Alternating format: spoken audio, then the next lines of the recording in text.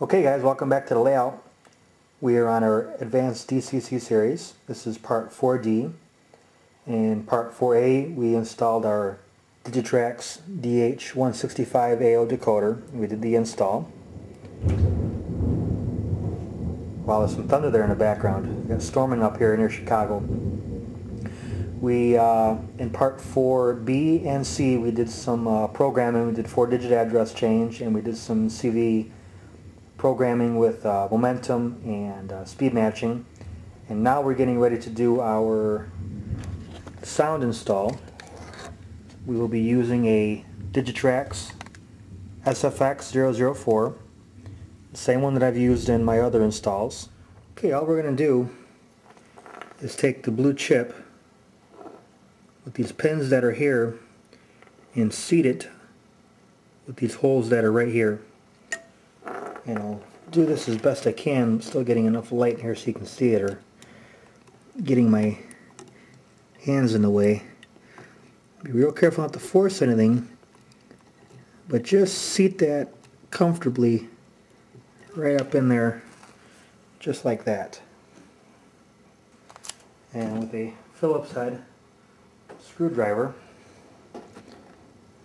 tightening the two decoders together. Don't use a magnetic screwdriver. Use something that doesn't have a magnet in it, because you are dealing with electronics that has memory in it, and you'd hate to wipe out the memory of what's in these, especially after all the work we've done with the CV programming. Get that in there nice and snug. And I'll zoom in a little bit so you can see what I got here. Just like that.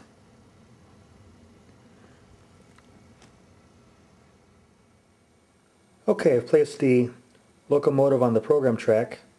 This program track is not hooked up any part of the layout. It is only hooked up to the Digitrax PR3, and the PR3 is hooked up to the computer.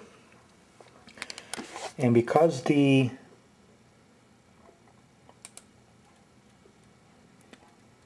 new SFX004 has a default address of 3, we're going to change it to our road number of 6301, and I'll hit that, and that's done for both the DH165 AO as well as the new SFX004.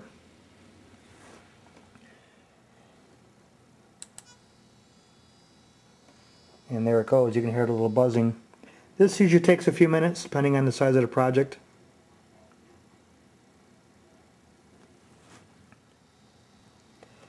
Now, the total project size cannot exceed the memory or flash size of the decoder. The decoder memory is 524 megs, or excuse me, 524 288 bytes. That's 524 kilobytes, if I understand that correctly. Not megabytes, but kilobytes. So it's a pretty small project size. And out of the 524, I'm only loading up 399, so I have plenty of room. As you approach the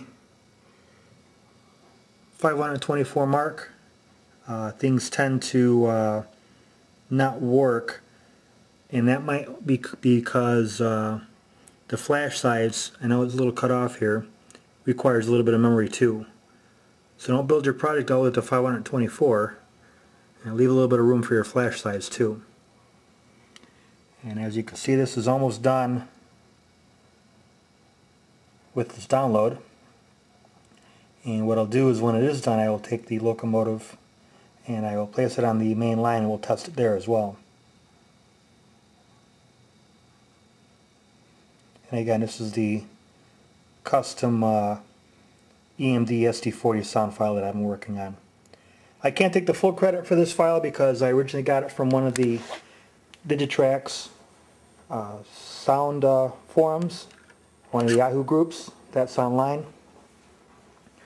And the gentleman there that helps manage the form. I know him as Alex. Really came up with most of the file. I have since modified it to where I've got it today.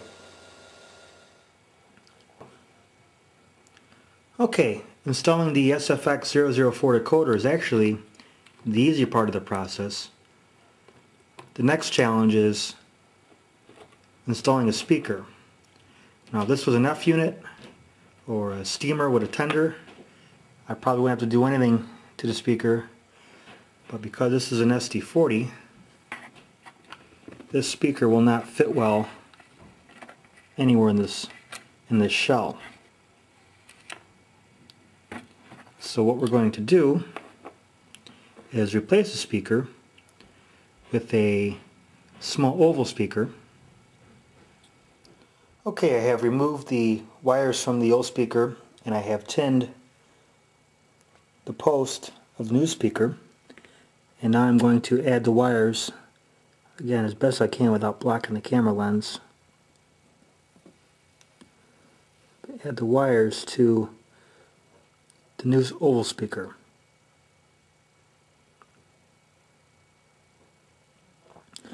Now just like soldering anything, you always want to heat the surface up as best you can and allow it to cool before moving on to the next one. The wires in this case are orange and gray, and I recommend, if possible, using a heat sink or some kind of clamp to keep the heat from going up the line. If you use a pair of pliers and you do it quick, you'll probably be okay, but this works good. Right, surface is heated, wires in, let it cool, and hopefully I didn't melt any of the plastic along the way. Alright, good connection. Okay, the next thing to do is to seat the speaker as well as the capacitor.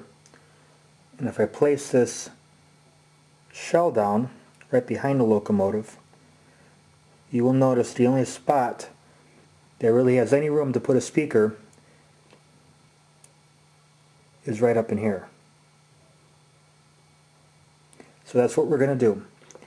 I've already placed a piece of double-sided tape. Actually, I believe it's carpet tape. It holds pretty well.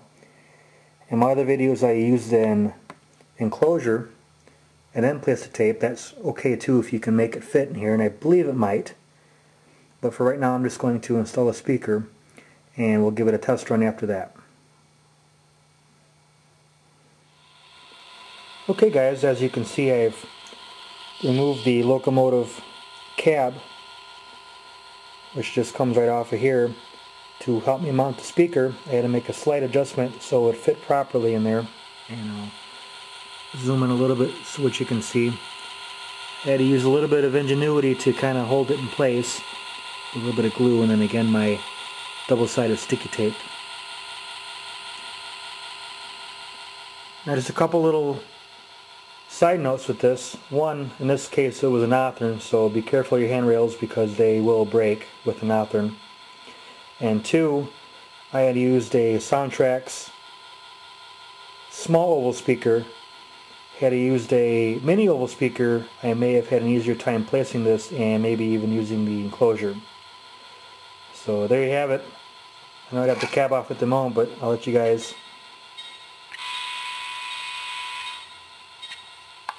check that out a little bit.